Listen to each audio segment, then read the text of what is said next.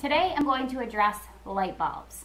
One of our frequently asked questions is not only what do I do with different types of light bulbs, but what do I do if one of the fluorescent light bulbs breaks? We're going to talk about both of those things. Fluorescent light bulbs like this, should be handled at home very safely and should also be disposed of in an environmentally friendly way. When you are finished with your fluorescent bulbs, you can deliver them to the authority's Utica Household Hazardous Waste Facility, which is located on 80 Leland Ave, and you can drop them off at no charge year-round. You can also go to our website for a list of many other locations across Oneida and Herkimer counties that will take back your fluorescent light bulbs. Your regular incandescent light bulbs, they can actually go into the regular trash for disposal.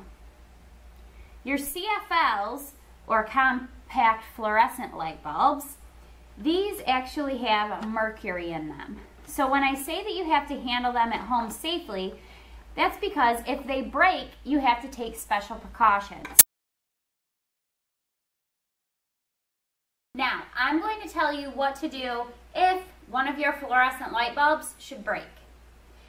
If your light bulb breaks on a hard surface, like a hard floor or table, what you should do, and I'm not really going to break the bulb, but saying that the bulb is broke, what you want to do is first open a window in the room, shut off any central air or heating that you have, and just leave the room for 15 minutes.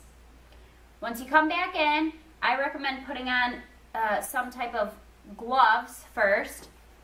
And you're going to want to take something like a big thick piece of cardboard and scrape up the large pieces of the broken glass and put them into some type of sealed container, like a coffee can. So you put your pieces in the coffee can.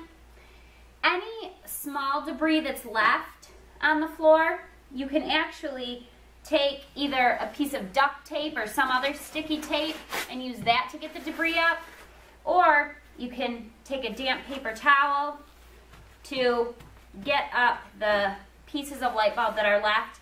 Take that, put it into the sealed container with the bulb pieces. Got the whole thing in here. Seal up your container.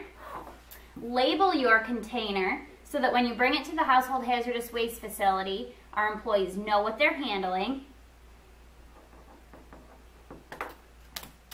Take your label, place it on your container, and take it and put it right outside, okay, until you can bring it down. If the bulb breaks on carpet and you have to vacuum up leftover debris, once you're finished vacuuming it, take your vacuum bag off, place that in the sealed container as well, and bring that down for disposal with your broken light bulb. Although we have to use precaution when handling compact fluorescent light bulbs, they are perfectly safe to use in your home and even offer great benefit.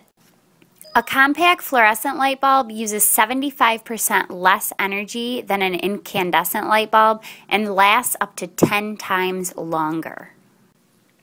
If every home in America switched an incandescent bulb with a compact fluorescent light bulb, enough energy would be saved in 1 year to light more than 3 million homes.